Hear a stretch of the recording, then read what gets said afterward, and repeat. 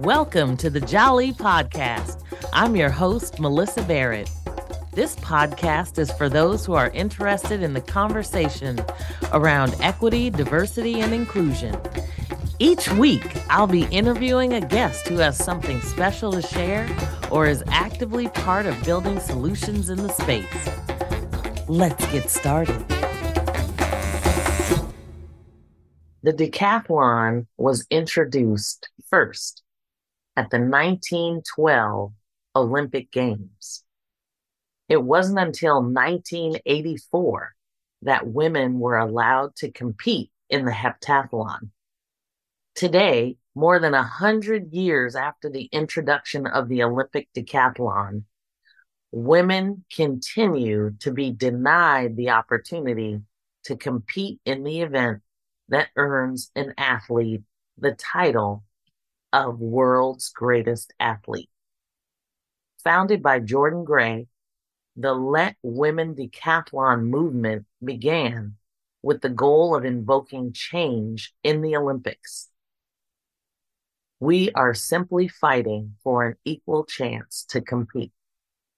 The women's decathlon is already in place at the highest levels of sport, including USA Track and Field and the International Association of Athletics Federations. Her vision is one of true equality with the inclusion of the women's decathlon in the Olympic Games in Los Angeles in 2028. I'm excited to introduce Jordan Gray. First of all, let me just say it is such a complete honor to actually finally connect with you so that I can hear all about the things that you are doing in the world, because it is phenomenal. So I really wanted to just dive in and have you talk a little bit about yourself. How'd you get to where you are? Because you are an absolutely amazing woman. And I really want people to understand all that you do to be the person you are competing at this level. Gotcha. So you want to hear like high school into now? Is that kind of what you're thinking? Start wherever the story starts. Okay. Well, I have done sports all of my life. My dad played baseball in college. My mom played tons of sports all through high school and then played a couple of men's leagues, actually, post-collegiately with my dad in different softball leagues and stuff. So they always had us doing sports. I was homeschooled until I went to college. And so there was never a point where my parents were like, no, you're doing too much. It was, you want to play tennis? Great. Tennis. You want to go to acting camp? Fantastic. We'll sign you up for acting camp, whatever it was. So pretty sure from the time I could hold things in my hand, I had a baseball bat. And so sports have always been a part of my family's life. They've just always been a big thing. So I did so many sports growing up. I did softball. I'm a black belt in taekwondo. I did basketball, gymnastics, tennis. I mean, we did everything. But being homeschooled, you can't run, or at least you couldn't run for your local high schools when I was in high school. You had to do like county leagues or summer leagues, things like that. And so I never really did track and field. And so right before my senior year of high school, my mom had done track and field in high school herself and loved it. And she was like, Jordan, I just really think that you would like track and field. I really want you to try it. And I'm the oldest, so I'm used to being the guinea pig. So I just kind of got voluntold to do a lot in my life. Like, do you want to do this? But it wasn't actually a question. And so she was like, I just really think you'd like it. I was like, okay, mom, yeah, if you want to sign me up for track and field, I'll try it, whatever. So she signed me up to go to a tryout for a club called the Heat Track Club. And it's a really fun club near Atlanta, Georgia. It runs out of Kell High School. And the guy that runs it, his daughter has actually been to the Olympics multiple times for the heptathlon. He's a very good coach, very good athletes for kids. And so I went, he had me try out. My tryout was 3 500s with a girl who went to UGA to run to 800. And I died. It was the worst. And the next day I like didn't get out of bed and my mom came to find me and she was like, "Are you gonna get up today?" And I was like, "I'm never getting up ever again. I can't move." Like this is awful. But I was a basketball girl, so I was in like the tail end of basketball season when that started. And so I was in a game where I went up for a layup and a girl pushed me and I sprained my ankle so bad I pulled a piece of the bone off. And I was like, well, we have to win this game. So I told no one. I was like, it's fine, we're good. And I kept playing. And then I sprained my other ankle because I was compensating so much. And I was like, well, now I got nothing to limp on. So we're just going to keep going. So game ended, we won, took my shoes off finally, and my ankle swelled up to softballs. It was awful. But so I went to my first track practice in a big old boot and a brace. And so the coach was just like, well, I mean, you seem kind of strong, so we'll teach you shot put and javelin if you want to try that. And I was like, okay. So those are the first events I learned.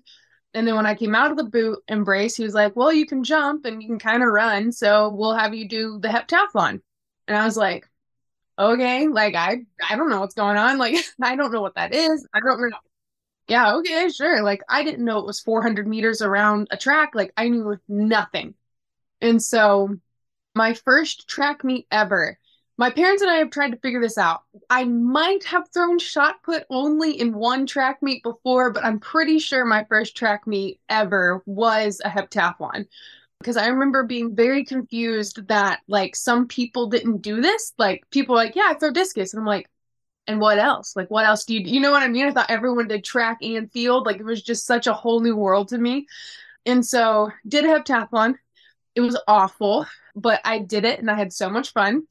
I fell in the hurdles. I ran so slow that I got 2 points. Usually, people are scoring like almost 1,000 points. I was zero point 0.3 seconds away from getting no points at all in the hurdles. And so that just kind of took off from there. And I kept having fun and I kept loving it. And pretty quickly, my parents were like, I think you could go to college doing this. And I was like, no, I want to play basketball in college. I don't want to do track and field. And eventually, my mom just very lovingly was kind of like, Jordan, you are good at basketball because you can run and jump. And now we have found a place for you to run and jump. I was like, okay. So I started visiting schools to kind of get a gauge on what it would be like to do track in college. And I visited a lot, but the one that I ended up going to actually ended up being pretty close to my hometown. It was Kennesaw State University. I had a great time with the team on my visit, and the coach was just very much so what I was looking for. I'm very like, tell me why I'm doing something and don't let the reason be because I did this in the 70s. Like, just, I want to know why I'm doing things. I want to know how it's making me better. And when I walked into his office, there were just shelves on like periodization, endocrinology, kinesiology, like on that he had read and or written.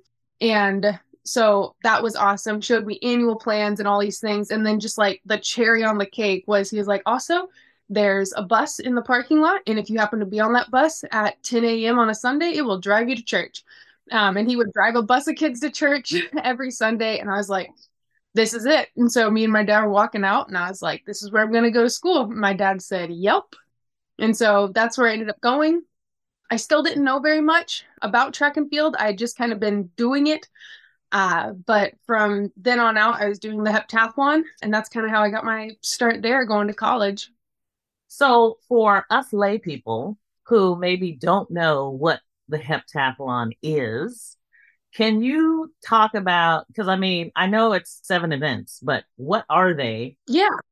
And because I can't imagine just going from one thing to the other after being exhausted from one thing. You know what I mean? It's definitely something you have to train for. Just the work capacity to be able to get through all of them. But it's day one, you do the 100-meter hurdles, the high jump, the shot put, and the 200. And then day two, you come back and you do the long jump, the javelin, and the 800. Wow. Okay. So, yeah, it's a lot of fun. But so that's what I was doing in college. And I had injured myself pretty bad right at the tail end of my indoor season. And so outdoor season came around and I was just watching and helping. And I had never really taken time to watch other events just because, like what you said, we were just bouncing between stuff. Right. And so I was watching a bunch of people pole vault at a competition and I went, I want to do this. I'm going to pole vault. And my coach was like, no, I am not teaching you pole vault. Like, you have 7 events to learn. Like, I'm not doing that. And I was like, nope, I'm going to learn pole vault. I'm going to learn what all these like sizes you guys are talking about and these numbers and all these things. And then a bunch of college boys are standing around me, obviously. So they start making jokes and they're like, oh, Jordan wants to learn about pole sizes or whatever. And I was like, you all can make as many jokes as you want as long as somebody teaches me how to do this. Sounds like a man. Yeah, exactly. It's like, okay, college boys, ease up. Just want to pole vault. But so I whined and whined and whined like for a year, a full year. I was like, someone's gonna teach me this. I'm gonna learn this. And after a year, there was one practice, super hard, super challenging, got done, just so ready to walk home. And coach came up to me and he's like, hey, the decathletes are warming up. Today's pole vault day. If you want to come learn pole vault, today is your day. And I was so tired. And I was like, oh, but if I say no, he will never give me this opportunity again. So I put my backpack down. I was like, okay, here we go, pole vault. So went out, started pole vaulting.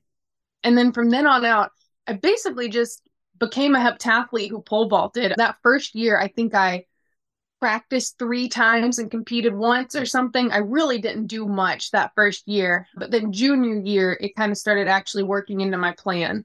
And that same year, he actually asked me if I would learn discus because our conference had been a little weak in discus. He thought I could pick it up quickly and score some points. And it was kind of at that point where I was like, okay, so I'm basically doing a decathlon now because those are the other field events. Like, you add the discus and the pole vault and the 100-meter dash. Like, that's what you add. And so I was like, why do girls not do the decathlon? So I told my coach, "Is like, I'm going to do a decathlon. Like, that is my new thing. I'm going to do a full decathlon." And he was like, no, you're not doing a full decathlon. And I was like, well, that's what you said about pole vault. So, and I'm going to do a decathlon. I don't think they understand your full mindset. Yeah. I'm like, I don't think you understand how this works yet. I love it. um, I'm going to do it. So I started kind of looking into the history just because I all of a sudden got really curious on why people didn't do, or girls didn't do the decathlon. And basically, almost as soon as I started researching it, I was like, wow, okay, so this is super sexist. That's awful. And so just the more I read, the more mad I got. I was like, are you kidding me? Like, that's why we don't do the decathlon? And basically, it was just girls were incapable. Like, girls can't handle this. A lot of it's unhealthy for them to be able to handle, to be able to do this. Women are not physically capable of pole vaulting. Because so basically, the history was in 1912, men got the decathlon. And in 1912, girls could almost do nothing in the world of sports. And so 1964 rolled around and they said, okay, you know what? We think maybe you guys could handle 5 of the events. We'll let you guys do 5. You can do a pentathlon, but you still can't do all 10. And so girls started rocking it in the pentathlon, as they do when you let them do anything. And then in 1984, they said, okay, like, it's become clear you guys can handle the 5, but we still don't think you can pole vault. We're still not letting you do the discus in this. So we're going to take out a run, jump, and a throw because you can't pole vault, but we'll let you do 7. Because girls weren't allowed to pole vault in the Olympics till the year 2000. So the heptathlon was 1984, so girls weren't even just allowed to pole vault, much less do a pole vault and 9 other events in the 80s. And then basically since then, everyone's just kind of gone, yep, heptathlon, just the way it is. And I'm like, are you kidding me? Like, it just made me so upset. So my coach actually is the one that found the opportunity to do the decathlon because I had said I wanted to. And the main reason he said no is because you can't do it in the NCAA if you're a girl. You can't do it at US championships. Like, there's just no places really. And so he eventually found a place. The Women's Decathlon Association put one out in California. And he was like, I think you could go. I think it could be really cool. And I was like, great, let's do it.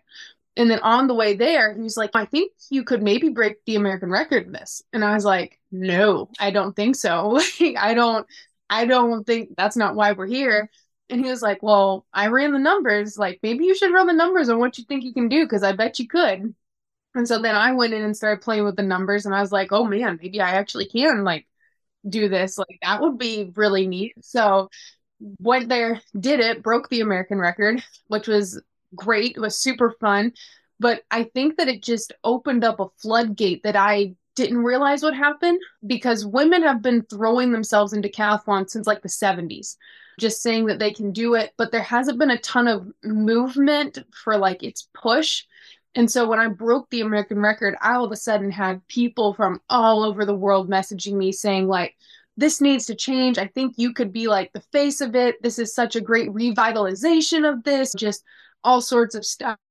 And it really just sparked this whole initiative that I didn't plan on starting. I didn't go into thinking about starting, but it's really been awesome to see what's happened since then. So, and just because I know how humble you are, and you're all, yeah, I'm the record holder or whatever, but you literally are the American record holder in the women's decathlon, the women's decathlon 100-meter dash, the long jump American record holder, and the women's decathlon long jump. So, I mean, when you started this movement, people were telling you like things need to change. And it sounds like in some cases, there were some decathlons at different levels being that opened up and allowed women to compete. But why? So why did you start Let Women Decathlon? And kind of where did that come from? And how? What do you hope as a result? Women have been, like I said, kind of since the 70s, throwing themselves into the decathlons and kind of putting on their own events. And they're a lot more common out in Europe, actually. They're not really common in the US, but out in Europe, they tend to have a lot more with a lot more women involved, which is really cool. And so basically, Let Women Decathlon just kind of became the movement that people could get behind because it was a lot of individual voices that didn't have a lot of pull. So it was a lot of just, oh, this random girl over here said something, and then this random girl over here said something, and then 10 years later, this girl is kind of making a fuss. But it was never a unified movement to make anything happen that everyone could say, like, I'm behind this. And so Let Women Decathlon just kind of took that on. There's a company called Lucky and Co. Lucky is basically what they go by, but they're down south and they kind of got behind it. They have some connections with my dad and they just said, "We love this. We want to help put this on." So they actually did a lot of the groundwork to lay the foundation for that. And I could not be more thankful. They put together some awesome videos. They're the ones that set the petition up. They did some great work to really get this started. So really started it just to kind of say, hey, we have this really neat footage that people can share, people can, get behind, kind of learn what it's about. Because most people, when you say, hey, do you know there's a decathlon? They've heard of Bruce Jenner, they've heard of the world's greatest athlete, they know there's a decathlon. But then when you say, did you know that women aren't allowed to do that at the Olympics? They lose their mind. They're like, I didn't know that. I've never. Or they kind of heard like Jackie Dorna Kersey and they know she did 7, but they don't make the connection that women aren't allowed to do the 10. And so it's just really cool to have this material like, hey, share this. Hey, look at this. And so that petition, when it went off, like, I was shocked. Like, we're over 30,000 signatures right now, and we had thousands within the first days of letting that petition go into the wild. And it was just so cool to see. So just making that movement was kind of part of getting that voice out there, and just seeing where it's gone has been incredible.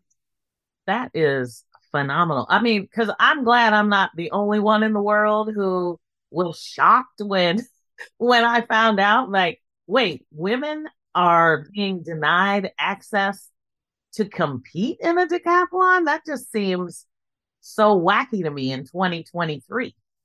Well, it's wacky too, just because I know that the Olympics, like, they do strive for gender equality. So I think there's a lot of things they've tried to change. Like, I know that in 2024, women for the first time are going to be allowed to surf on waves that in the past have been deemed too dangerous for women. So, like, I think they're trying to move that way. It's just really hard when you think about women's careers. And I think that's what they try not to hurt. Because so when you first think about it and you hear it, you're like, wow, that's awful. Like, women are allowed to do that. That's crazy.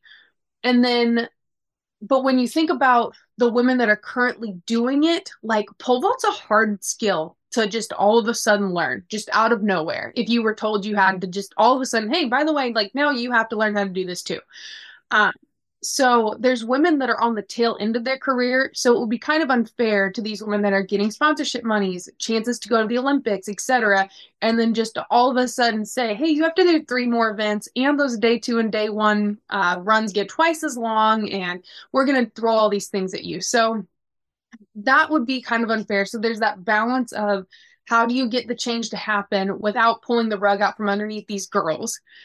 And there's also just the balance of demand.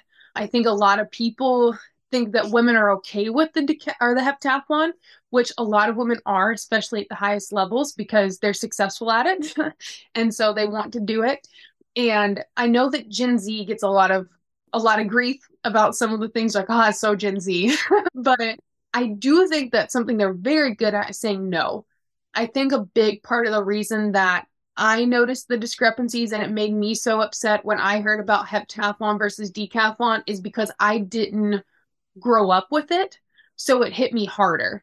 I think if you've grown up with track and field and you've just done it since middle school, like you just know, like, okay, girls just aren't allowed to do this, and you move on.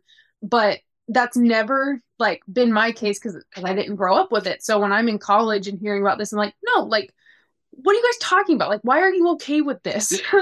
Like, especially girls that I know would be capable, because I think sadly a lot of them downplay themselves. They're very good at the heptathlon, like, oh no, I could never run a 1500. I don't think I could pole vault. I don't think I could do those things. And it's like, you throw the shot put like over like 15 meters and you run the 100-meter dash in like low 11s. Like, do you know how high you could pole vault? Like, that's all you need. Like, you are fast and you are strong. Like, I promise you could pick this up. It's not as bad as you think. So there's a lot of things to consider when you do think about changing it, but none of them are good enough excuses to keep equality from happening. Let's pause for a moment. We'll be right back.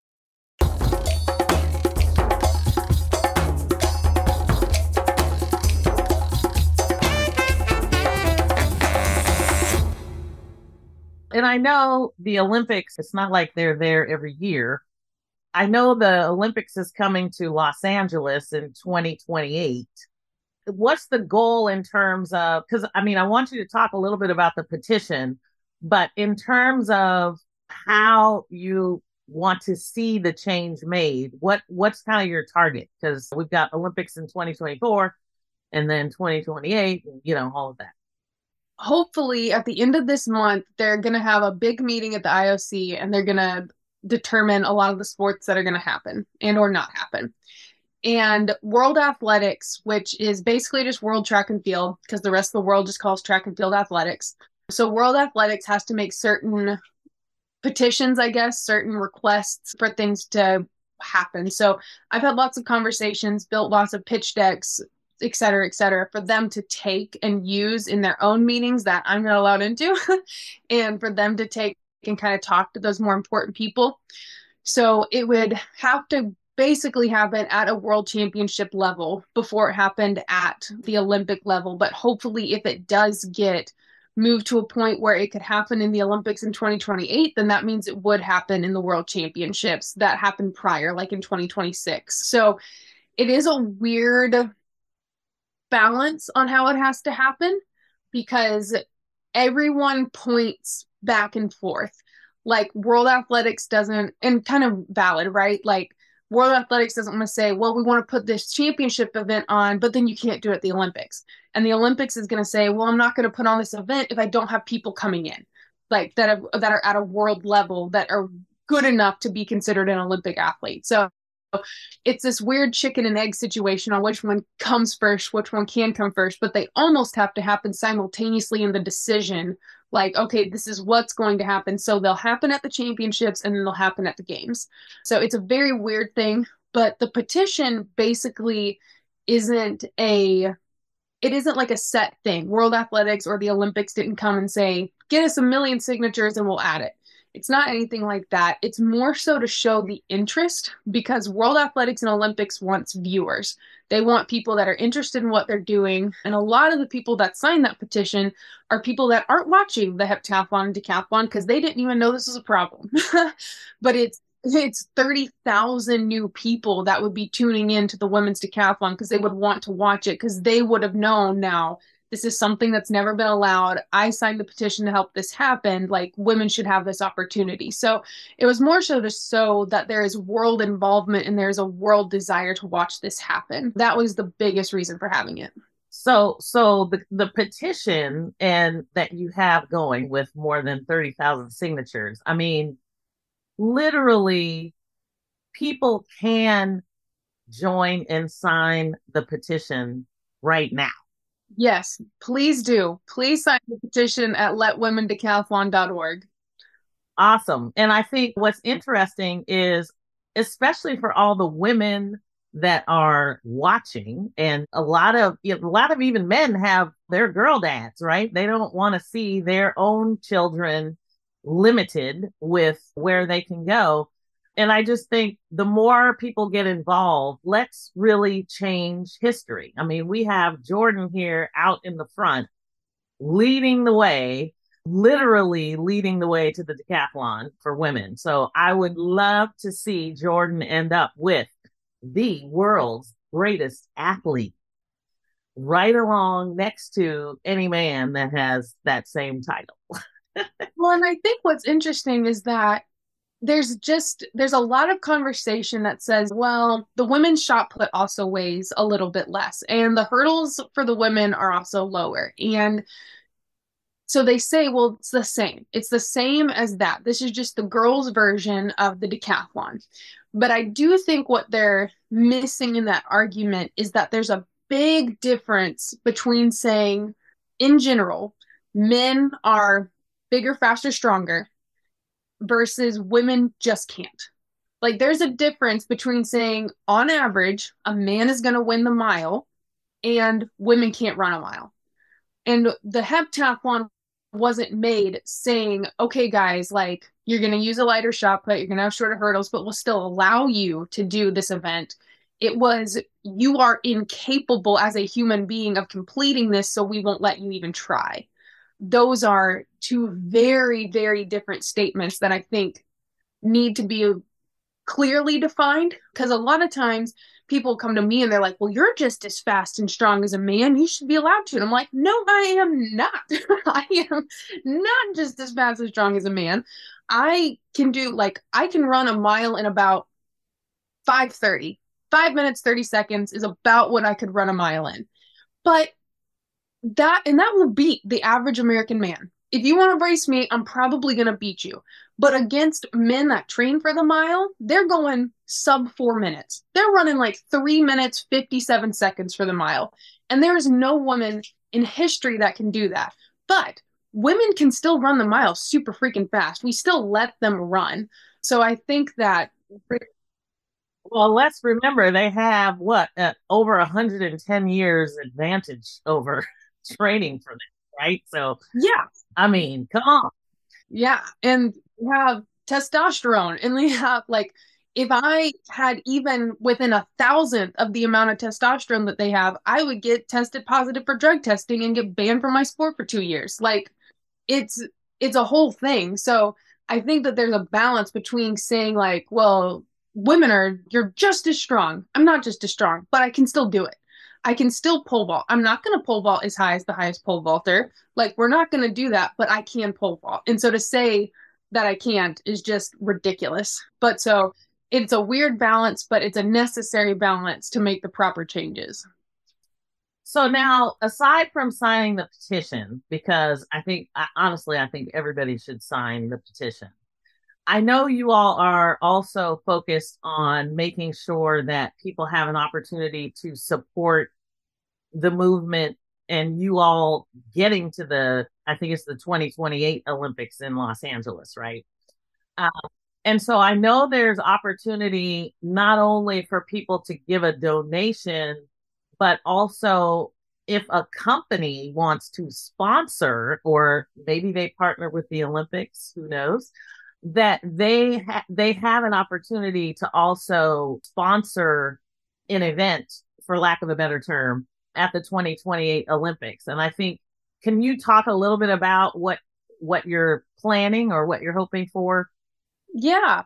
So Kat is our CEO. She's the one that runs the Heaven to the Yacht organization. And basically that organization, it does do a lot with spreading the gospel, etc. But its main mission statement is to work with sports and events that are underrepresented. So like She Threw the Hammer, that's a very underrepresented sport. One of our Grace ambassadors, that's what she does, and we try to help and support her.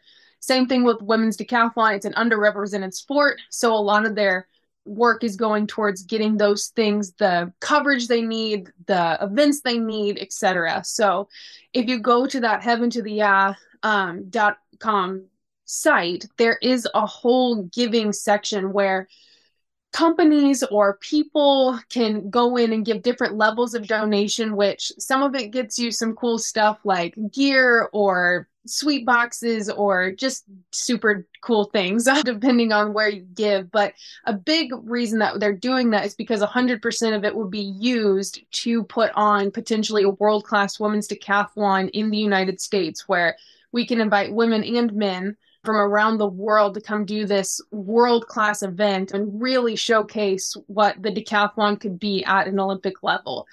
So that's a huge, huge part of what we're trying to do, is put on that event and really, really just show the world like there are women ready for this, just like there are men ready for this. And especially bringing in those men and those women, I think, is a key part, because we want to show what the women can do, but also we want to show that the women's decathlon isn't trying to be so separate that we do the exact same thing back to men that has happened to us, where like, no, this is for girls only. We don't want to do that. I remember when we were talking about putting on some of these events and doing some of these things, Kat and I were just brainstorming for some stuff, and she's like, well, maybe it shouldn't just be for girls. Like, only girls can sign up for the camp. And it made me think of that episode of Parks and Rec where Ron Swanson has like his Boy Scouts, and he won't let any girls join like the little Boy Scouts camp, and so Leslie makes her own camp. And then it's so fun and has so many things that some of the boys come over and they want to join. And she's like, well, no, you can't join. Like, this is the girls only. And then she has that whole meltdown moment where she's like, I just did to them what they did to us in the first place, which is not what this is about. And so, like, just that whole episode, like, immediately ran through my head. And I was like, you know what? No, like, I don't want to make this an event that's just for girls. Like, I want this to be a thing where, no, everyone can do the decathlon. The decathlon is for everyone. And I want everyone to be able to come to a world-class event and show off what they can do and really put on just this amazing show for all the viewers. So if any company or person was interested in donating to that and really being a part of a world history making event, it would be a really cool thing to be a part of. Absolutely. Well, and so I would be remiss if I did not ask you. A lot of people ask kind of, what would you tell your younger self? But I'm going to ask you, what would you tell your daughter or some little girl who is striving to create the mindset, first of all, that you have, which is amazing, and then to couple it with the talent you have for competition and winning? What would you tell those young girls who aspire to do what you're doing? Like, aspire to be a decathlete? Yes. Honestly, I think that I would tell them, one, to be gritty. Like, my handle is Grit Goddess. And the reason that it is because my dad has an acronym for grit, because my dad, I mean, he was that guy, like, if you said, Dad, my foot hurts, he's like, okay, come over here. You want me to punch you in the arm so you stop thinking about your foot? Like, you're fine. And just kind of, he didn't take things like not seriously, like, but at the same time, he really encouraged us to be tough. At the same time, he's the big bear hug dad. He's the great job. He's the encourager. He's honestly kind of a big teddy bear. But at the same time, like, you don't give up. You do not give anything less than your all. If you are the janitor or the CEO, you give the same work ethic. Like, he is that kind of person. And so he has an acronym for grit, and it's you have to be grateful, respectful, have integrity, and tenacity. And he says if you have those things, then you're truly going to be gritty. And I think that if you're going to be a decathlete, you're called the world's greatest athlete for a reason. Most of what you do is work. And if you're not grateful for the opportunities, I mean, you're just going to fall into a depression. Like it's such hard work. Like you have to be grateful for the opportunities and things you get in this life. You have to be respectful to yourself, and you have to be respectful to your coaches and the people in your life. If you don't respect your coach, if you don't respect yourself, if you don't respect those around you, you're not going to accomplish anything, because people think they can accomplish things alone, and most of the time they're wrong. You need people around you, and so you have to be respectful to them and yourself. You have to have integrity. Nobody's going to be watching you all the time. If you have to do 10 reps and you do 2, that's on you. If you're lying to people, like, and you're the only one that knows, that's still on you. There's a lot of things you're going to have to do by yourself, and no one's going to see. Oh, people are going to see you win. People are going to see you cross the finish line first, and no one's going to see the hundreds and hundreds and hundreds and hundreds of reps that you had to do by yourself with no one watching. So you have to have that integrity. And then you got to have some tenacity. You've got to be tough. Like, you've got to be willing to get beaten into the ground and stand back up. And that's just the expectation. It's not the exception. So you've got to have that tenacity. But then lastly, I would say to anybody wanting to do anything in life, you've got to have a purpose. If you don't know why you're running, if you don't know why you're doing the things that you're doing, then it's all going to be in vain. My life would be so depressing and upset if my entire life revolved around running in circles and how far I could throw a metal ball. Like, I care about those things tremendously. I've moved my life about across the country. I train so hard every day. Like, there's lots of things I do to get them done, but at the end of the day, track and field is not my purpose in life. So you have to find why you're running, why you're doing the things that you're doing, and then that will make everything that you're doing worthwhile. So I think those 2 things are kind of what I would say. I love it. We need to redefine grit for sure. Your dad is on to something, because I think everybody's talking about the grit and the hustle. And I'm like, life, there's more important things in life. Yeah. Or even just recovery. I was telling this to some athletes the other day. I'm like, they didn't show enough scenes of Rocky eating and sleeping. Like, you have got to go to bed and you have got to eat right. Like, you give 100%, but you also have to recover, and you have to take time for yourself, and you have to be mentally and spiritually and all of those things aware and healthy just as much as physically. Because if you're not mentally and spiritually okay, it doesn't matter how physically ready you are, you're going to tank. Amen to that. That is awesome. I mean, I don't even know what else to say after that, because it was so cool. So I just want to remind people, go to Let Women Decathlon and sign the petition. If you can, give a donation, heaventotheyeah.com. And if you're a company, if you're a CEO out there who really wants to make an impact for women, go in, become a sponsor, and be part of history. So, Jordan, what's next for you? Well, so I thought that my season was over, and I went back to a little bit of general prep training, but I got selected sort of last minute to represent Team USA at the Pan American Games. So at the end of this month, I will be flying down to Chile. Nice. Awesome. Well, we will all be rooting for you. Thank you so much. I just want to thank you so much for joining me for this conversation. I know you got your shirt on, Let Women Decathlon. You're wearing the swag. So, but thank you so much for all you do. Aside from being a world-class athlete, you are an amazing woman. And I love to celebrate people who are doing wonderful things in the world. And I just thank you for all you're doing to push that ceiling a little bit higher. Thank you so much for letting me come on. It's been a great time.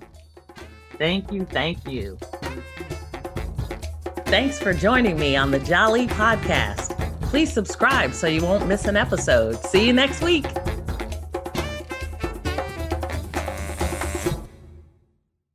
This podcast is a part of the C-Suite Radio Network. For more top business podcasts, visit c-suiteradio.com.